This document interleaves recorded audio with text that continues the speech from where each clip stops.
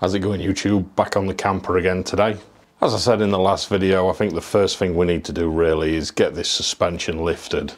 Just makes everything else a lot easier, because then I can get underneath it to do like the bull bar and the side bars and everything else a lot easier. So that's what we're going to do today. It's going to be a bit out of sequence to a normal lift kit, because obviously on there I've already got the coilovers, so we'll take those off in a little bit. I've got some stock suspension here and I've got a lift kit there, so let's have a look what we've got. Right, there we've got the stock suspension, 2 front legs, 2 rear dampers, 2 rear springs, and those 2 little bits that go under the springs on the back. We'll have a look where they go later. So there's the stock suspension that's going on. We've got to fit this lift kit. Let's have a look what comes in it. Right, these were off of eBay. I'll put a link in the description actually. These are PCD Professional Custom Design. This is a 25mm lift kit. So in the box we've got some instructions. We'll have a look at that in a bit. We've got a little bag. We've got these 2 little spacer nuts. I'm assuming they go on the top of the struts there. We'll see that later. And in here we've got another box that's got the spacers themselves. Right, let's take these out and then we'll have a proper look at everything. Right, so let's have a look what these do and where they go. Right, so what we've got in the kit, you can see it's actually etched on which ones they're for. This one says front spacer 25mm. You've got an instruction book for each. They're the rear, they're the front. Right, the rear, they sit literally, they space out this bit. So they sit under that bit. We'll have a look on the vehicle exactly where, but they sit under there, and then that spaces that up 25mm. The front, they sit between this rubber and this metal. So they're going to sit in there one way or the other. I'll figure that out when we've got it to pieces. They sit in there. And then this little nut here, this goes on underneath to space it. So we've got to get some spring compressors on there, hold those down so I can take this top off, and then we'll fit these in. I've got a set of Teng tools, spring compressors. Make sure you don't try bodging these like some people do. Use a proper set of spring compressors. Compress this spring down so we can undo this top nut, and then we can take all this to pieces. Right, there you are. There's the weight off this top cap now. So to get this top nut off here, it's a bit of a weird size. We've got a 21mm nut. I've got every spanner except a 21, so I'm going to have to use this adjustable, which is not ideal. And then to stop the shock spinning, we've got a 7mm Allen key to put in there. So we can use that to break it.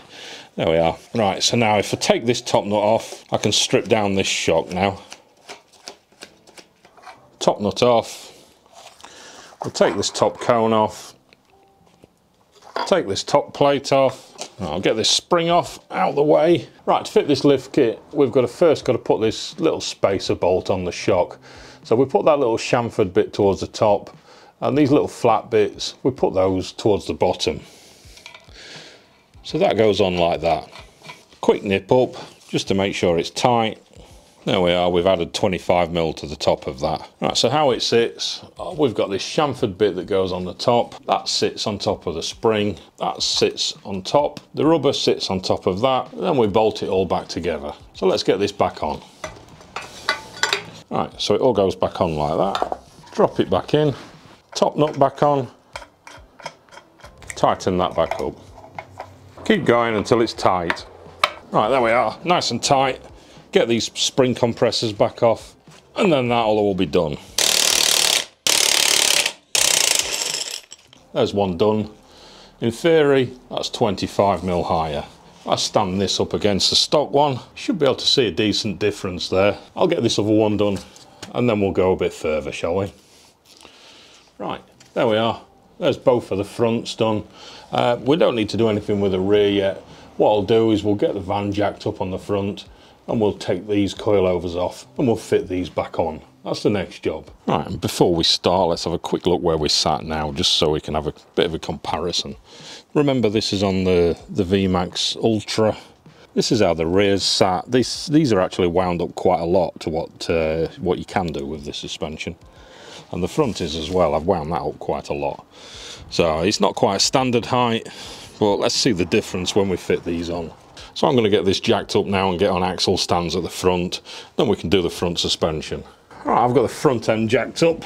I've got it on axle stands on the chassis underneath, so it's nice and high. I've got this wheel off ready, so now we can have a look. You can see the VMAX coilovers there.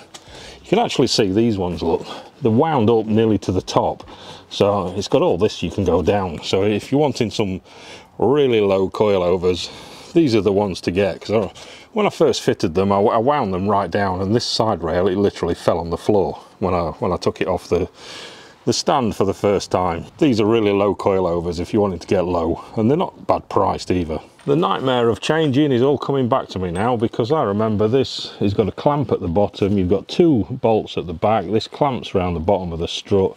That's a bit of a nightmare to get off from what I remember. At the top, I think it's behind this cover here, so we have to take the top of this airbox off, then we have to take that cover off, and then we can get to the top of the strut.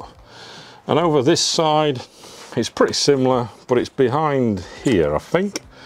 I'm sure you can pull that up and you can get in that way and then get to it that way. We'll have a look at that when we get to it, when I do the other side. But before we do anything at all at the top, we need to get this bottom off. So I need to undo those bolts, and then I need to see how tight this is on. I think before I used like a metal wedge or something, which I've not got here, so this could be fun. Right, these 2 bolts around this back here, usual Volkswagen, they're a weird size. They're 18mm. So let's get those out. DeWalt impact driver, best thing I've ever bought. Makes everything so much easier. And because it's impacted out rather than pulling on a ratchet, you don't round off nuts the same as what you do with a ratchet. So first job, we've got to get this off somehow. Right, I've come up with a cunning plan. The bolt I took out, I've put it in from this side, the opposite side. I've put that in the gap in between, so the bolt's pushing against it, and then it's opened up the clamp from behind. I've just tightened it up a little bit, and now this is literally, this has dropped. It's got a little gap at the top, so I should be able to work it off now. It's opened that up enough. Let's take out these hoses, get those out of the way of the strut.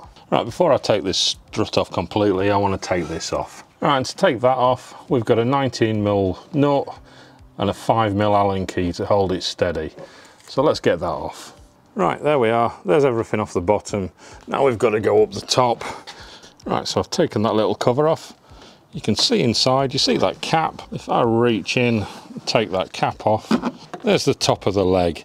You need 2 spanners in there, one to hold the top and one to undo the nut to let it out. So it's a bit fiddly, so I can't really do a video of it. So I'm going to get in there and I'm going to take that off. And then that leg should drop down. Let's get it off.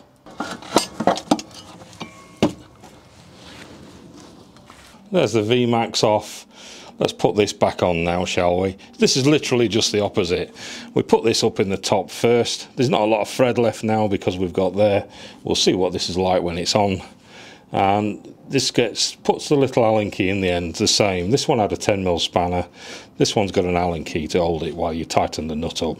Right, that's that on. That was a much bigger pain than expected, because obviously this sticks down further. It's further than that will go down, and the drive shaft hits that little bit there, so you can't get it to go down low enough. So you've got to lift this leg up, so then you can slot it in the top. Doing that was a bit dodgy. I didn't video that bit because it's not the best way I did it. I did it with like a bar and pushed it under there and jacked it up. So it's not the best way to do it. I don't know the best way to do that, but that's what I've got to do. So anyway, it's back together.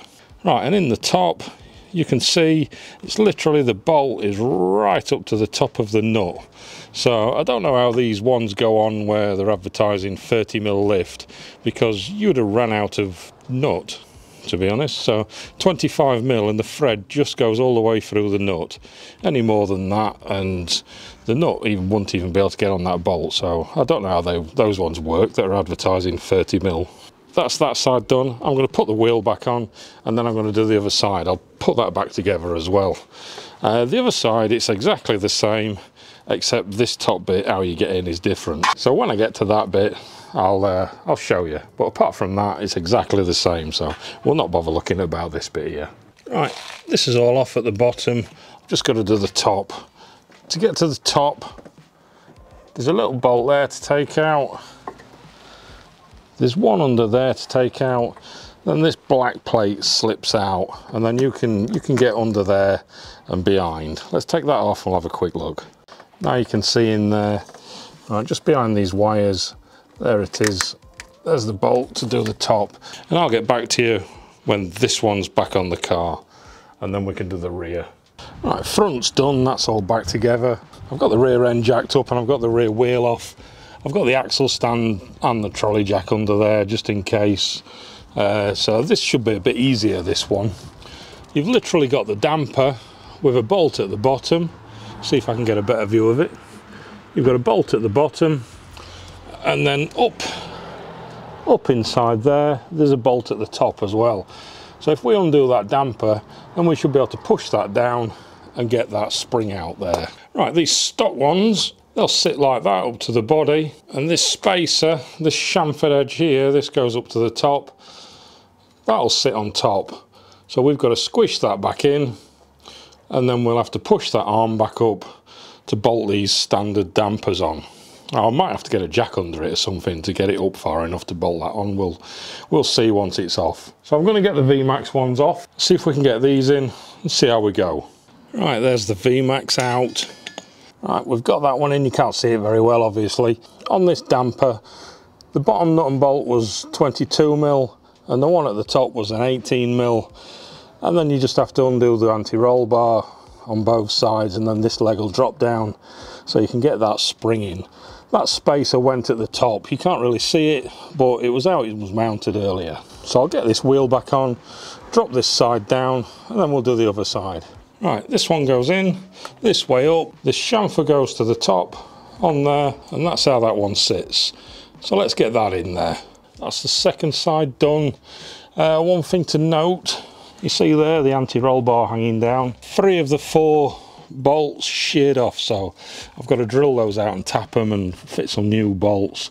That's a job for another day, but just to be aware of if you're doing this and you've got to take the anti-roll bar off, it might not come off as easy as what you think. So I'm going to put the wheel back on, and then we'll have a look around the other side how this van sits.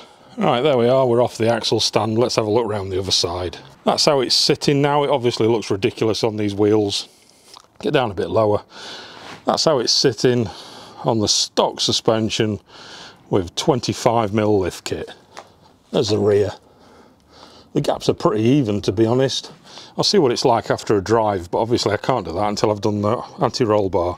So the next job for me is either extracting or drilling and tapping those anti-roll bar studs and putting some new ones in. Next job for a video is getting this front bull bar fitted, seeing if I've got to make any modifications to this bumper, and then taking the bumper off, and then we'll either paint the bumper or we'll paint the bull bar, and then we've got to fit the side steps, that sort of thing. So I'll make it up in the next video, but definitely we've got to get this bull bar fitted and see if we've got to modify the front bumper at all, and then take the front bumper off. That's the next job. So let me know what you think of this. Obviously it looks ridiculous, like I said, with these wheels. Looks like one of those donkmobiles, doesn't it? But when those new wheels come, that'll look awesome sat like that. Subscribe if you want to see more of this. Don't forget to like the video because that helps loads. And I'll catch you guys later. Cheers.